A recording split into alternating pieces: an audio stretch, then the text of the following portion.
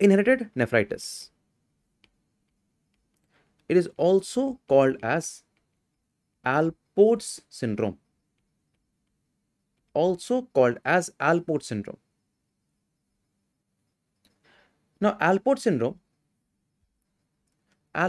basically, it's a defect lies in the collagen 4 alpha, collagen 4 alpha 5. Okay? Alpha 3, alpha 4 may also be defective, but the most common is alpha 5. And this is a X-linked dominant more than X-linked recessive, whereas this one is autosomal recessive disorder. So basic pathology in this case is that defective collagen makes defective base membrane, right? The defective base membrane can occur in these three areas of the glomerulus, of the eyes, and of the ears. It can lead to defective glomerulus in the Alport syndrome. It can lead to diffuse GBM thinning, and along with that it often shows foam cells in the interstitium. Diffuse GBM thinning with foam cells. Why it form foam cell is not very clear, but this is a very frequently asked question. Foam cells in interstitium. In the eyes, it can lead to anterior lens dislocation called as anterior lenticonus, plus can lead to corneal opacity.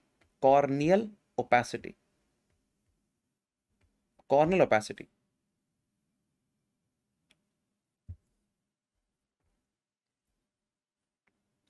In the ears, it leads to bilateral sensory neural hearing loss. Bilateral sensory neural hearing loss. This whole thing makes a triad of Alport syndrome. It makes a triad of Alport syndrome. The kidney biopsy in light microscopy and EM is important because it doesn't show any immune complexes. FM will not show any finding. So in the electron microscopy and light microscopy, in light microscopy, it obviously shows the same thing. It's a diffuse GBM thinning. Diffuse GBM thinning. With foam cells. In the electron microscopy, it shows what is called as a basket weave appearance. Now, what is basket weave appearance? See, normally, if I draw the glomerulus, it will have a lamina densa and lucida. ये normal glomerulus है. Outer layer is more darker. Inner layer are a bit lighter. ऐसा. Inner layer is a bit lighter. ऐसे. Now, what will happen in this condition is, in the GBM, they're splitting. ये normal GBM है. It will split from between. It will like this. ऐसा. The inner layer is GBM is splitting out. There's special splitting here, ऐसे. Because it's weak now, it will now split out. It will break and split out. This is normal GBM, and here what I'm saying is splitting of GBM, splitting. The splitting of GBM is what gives the name of basket weave.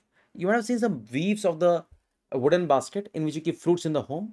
That wooden basket has small wooden weaves. That's how the name came, basket weave appearance, and it's a hallmark of Alport syndrome. It's a hallmark of Alport syndrome. Hallmark of Alport syndrome.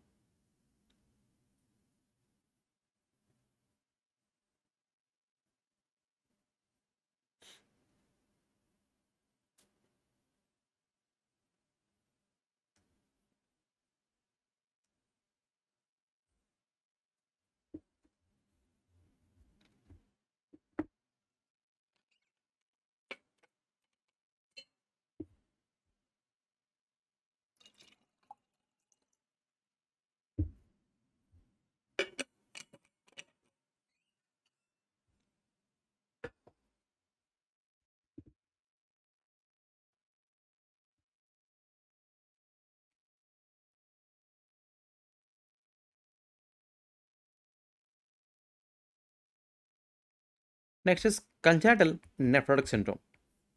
This topic is often taught in pediatrics, but everything is pathology, right? So let's understand this part also. Look, what happens in this condition is it's also called as steroid resistant nephrotic syndrome. So SRNS. You will read in pediatrics that in case of steroid resistant nephrotic syndrome, the first thing to also give is steroid only.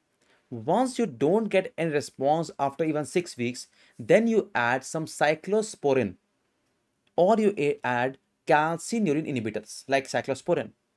Cyclosporin is a calcineurin inhibitor. You can also add tacrolimus. So why does it happen? Let's understand that. Suppose there is a podocyte, and I hope you all remember the proteins are nephrin, ये nephrin था, and there is podocin, like this ऐसे. If these proteins are absent,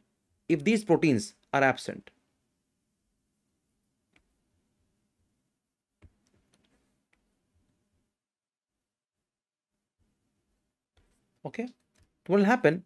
There will be nephrotic syndrome right from the birth. This is nephrin, ये वाला है podocin. Nephrin and podocin. So what happens if you look at the proteins, their genes, their inheritance pattern of inheritance, the chromosome the genes are in, and the clinical features. We'll make a small table out of it. The first protein is nephrin. Gene name is nephrotic syndrome gene 1, NPHS1.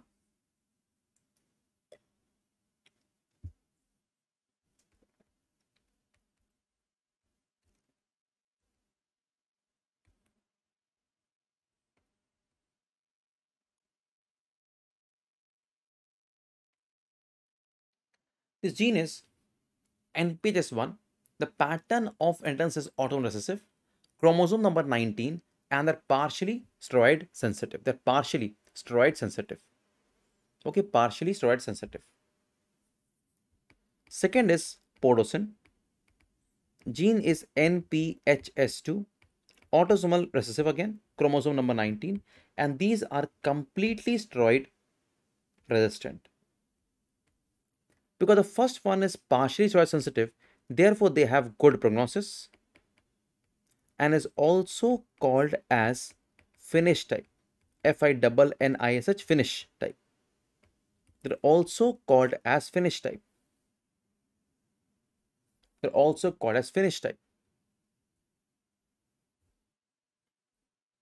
Okay, the first one is nephrin. Gene name is nephrotic syndrome gene 1, short form NPHS1. Second one is podocin, NPHS2. Both are autosomal recessive. First one chromosome 19, second is 1. First one is steroid sensitive, second one is steroid resistant.